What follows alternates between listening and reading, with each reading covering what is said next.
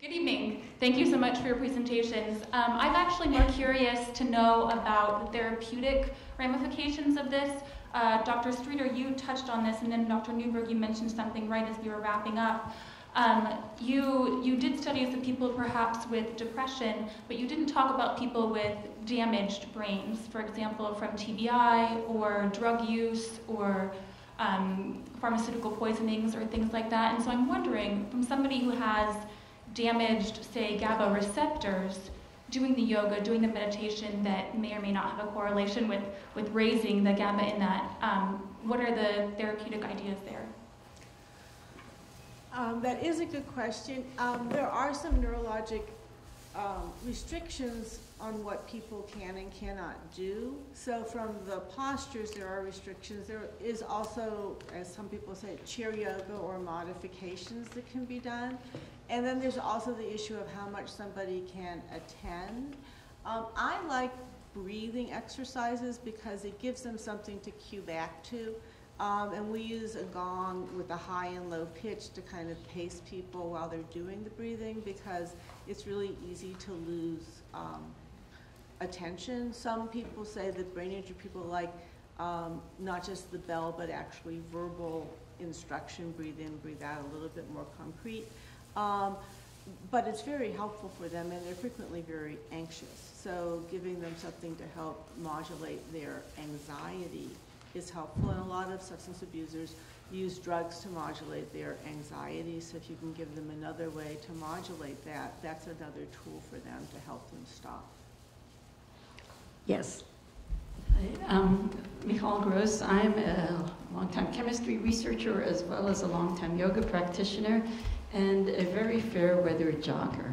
And the different modalities of yoga I found are important to complement each other, and they're not equivalent. And I'm just wondering, and also there's an amplification effect, I think, in doing it as a group.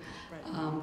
And I'm wondering, in your studies, Dr. Streeter, where you did a comparison between a yoga group and a walking group, I think a long-time yoga practitioner gets both cardio and strength benefits out of it. And I'm wondering if there are studies that have a more rounded exercise comparative group to compare with the yoga group to see whether it is, the exercise and the reaction to exercise, or whether there really is something unique about the yoga practice.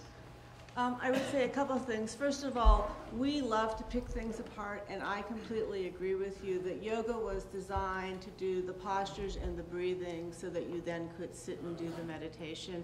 And there are meditative or concentration aspects of doing the postures or the breathing. So it's hard to pull it apart, and it was designed to do it together.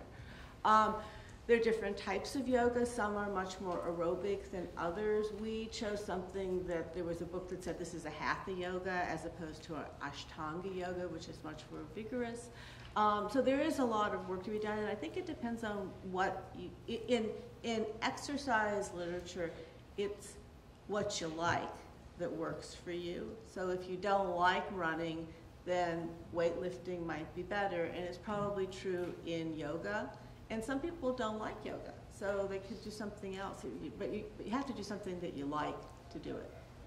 Yes. So do you think, and I guess this is a question for all three of you, do you think there's anything particularly unique about yoga, or is it this effect, if you do some physical activity that you like and make it a habit? Okay.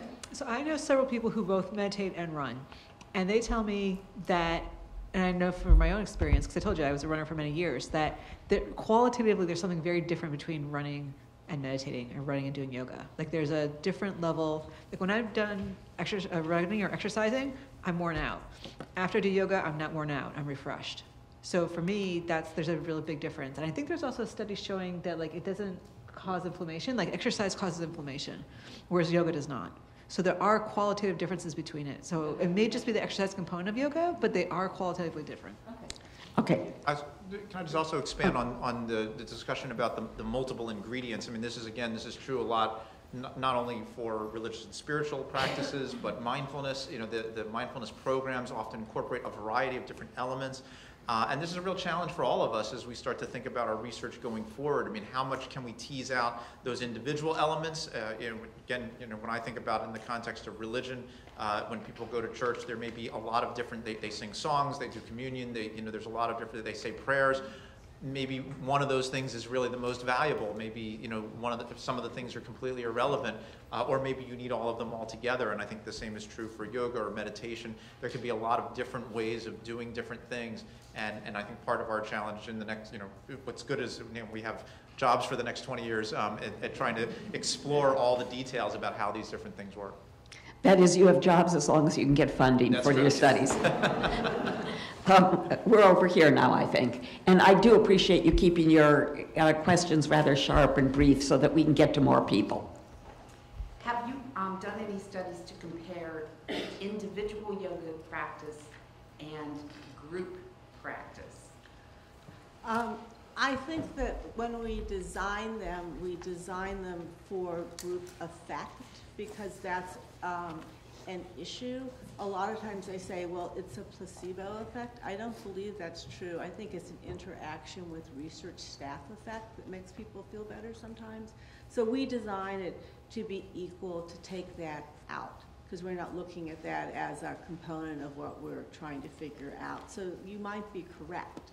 We also give everybody homework, so they have the ability to do it both as a group and at home, but we also keep that even, because otherwise the group effect becomes a confounding variable. And we're over here. Would you give us Really tell? Okay. No. We haven't looked at it. It's the social aspect or the physical aspect. Right.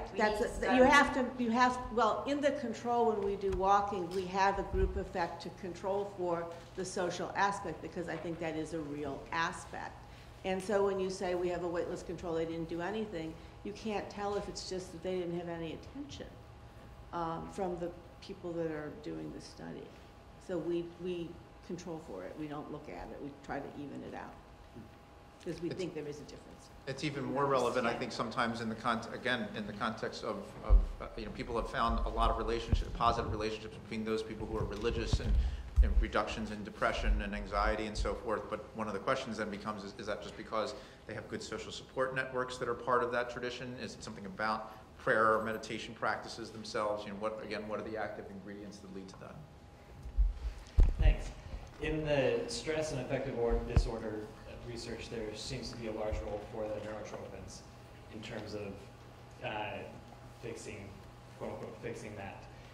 So I'm interested in if there's been research in yoga and prayer and meditation with neurotrophins as a mediator, similar to pharmaceuticals or vagal nerve stimulation.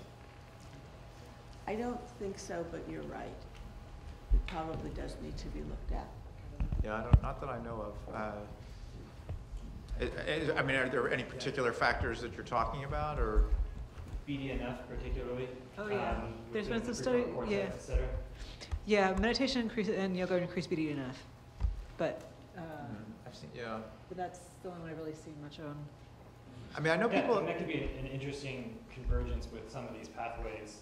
The neuroplasticity, the DAT transporters, and whatnot. Yeah, I think part of the question is going to be, what's regulating what, and how, what's influencing what.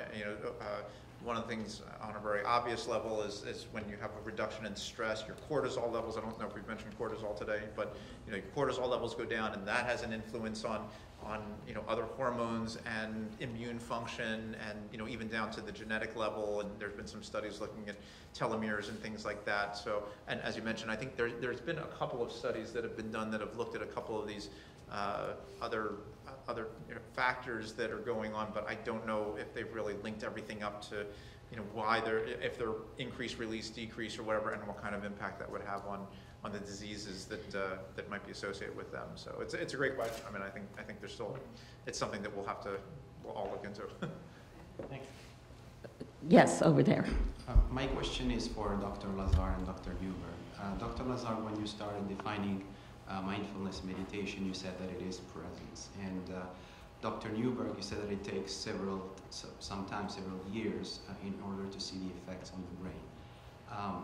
We're living in a time where there's a lot of interference. We're together but disconnected, especially through smartphones, social media, etc. What do you think is the effect of whether smartphones, social media, technology, virtual reality sometimes, meditation enabled by virtual reality?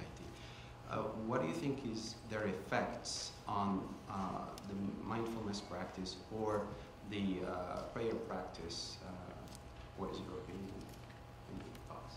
That's an interesting question.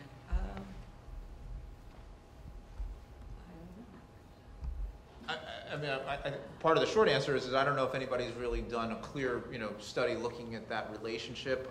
Certainly studies of people utilizing those devices, and have shown effects on our, mood, on our ability to process information. So I think that it's a good point about the fact that there could be some interaction or relationship between them, but I don't know if I've seen anything specifically about, could we then use meditation as a way of helping people kind of deal with some of the adverse elements of smartphones and the technologies. So, it's a good point because I don't think that there's been a lot that has been done that has looked at that. But also, going back to, as you started the question, I also wanted to make a clarification that even by doing, even doing a very simple 1-minute breath work, for example, you can change the way you're reacting, and but then sometimes for the big enlightenment experiences that can be something that takes a long time. But I mean, even very simple and very short-based practices seem to be able to have effects pretty quickly. But and there's been a couple of studies showing even like 1 week of practice can change brain structure. That's always a question I get, like how much you have to practice to change your brain. We just studied 8 weeks because it's a standard class, but there's definitely been 1 week can change your brain. And then also just to get your answer to your question, back in the time, they didn't even have books back then, right? And then I read this recently that when books first became widespread, there's a lot of people who were like, oh my God, books are horrible because instead of being social, you're off reading books. And of course, then when TV came along, it's, oh, you're not reading books anymore. And so I suspect the same is going to be true. And like, we're still being able to meditate, right? And so even though we've had books and TV and movies and everything else, so I'm sure it's impacting us in some way, but I don't think it's going to impact our way. And actually, and I mean, and as you probably know, and maybe for everybody else, I mean, there are a lot of apps now that are out there to help you be, do your mind, being, and then you have to do your mindfulness meditation or something like that, and then it guides you through it. So it actually. We'll have to see, I think, ultimately, how well it can be used to enhance as well as hinder what people can experience. Thank you. Can we go over here? Jonathan. Okay, all right. Don't be shy. All right.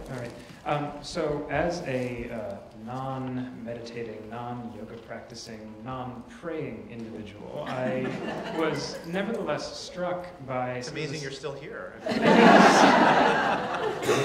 I was nevertheless struck by some of the similarities between some of the benefits that particularly Dr. Lazar articulated and how I feel, at least, when I engage in my various hobbies, many of which do require a significant degree of sensory awareness and input, and similarly, some of them are mechanical, and I was struck by similarities with Zen and the art of motorcycle maintenance. So I was kind of wondering, you mentioned that running apparently does not have this effect.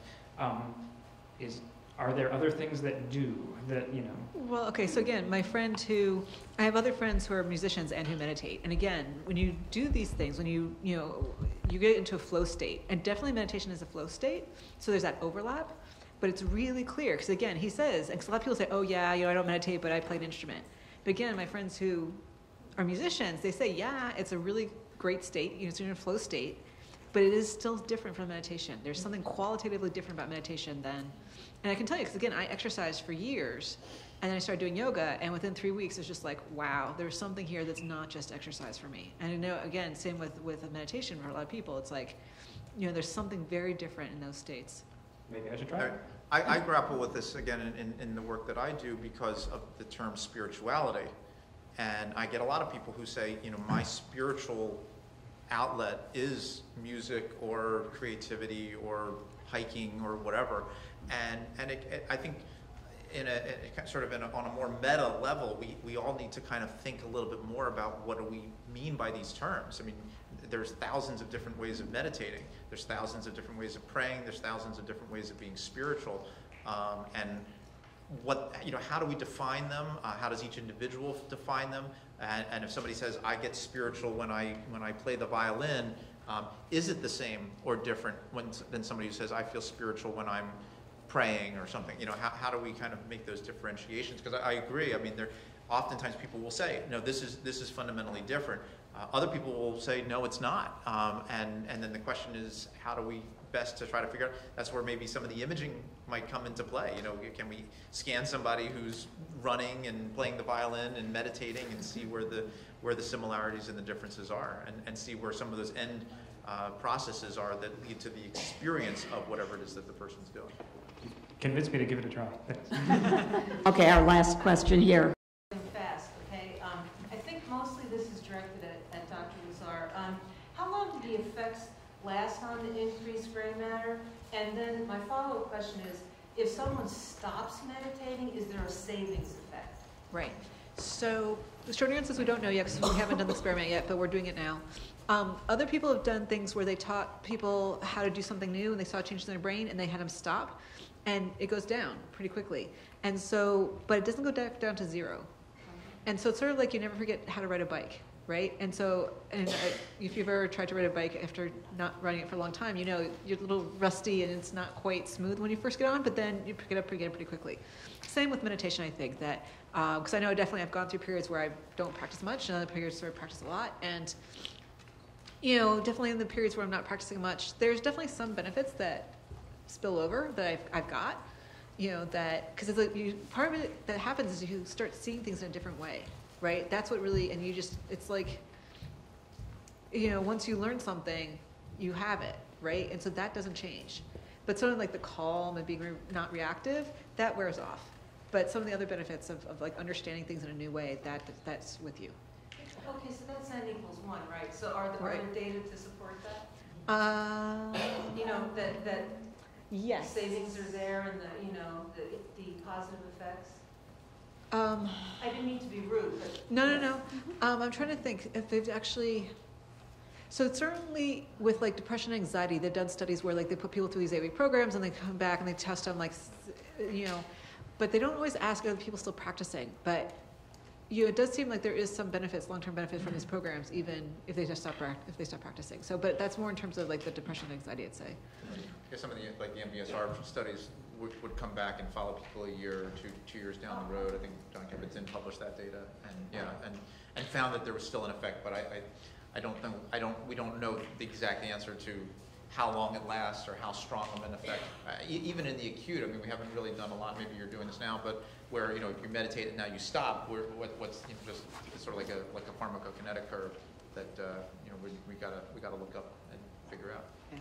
Oh, okay, we're going to break up now and go out and for our reception. And join me again in thanking our speaker.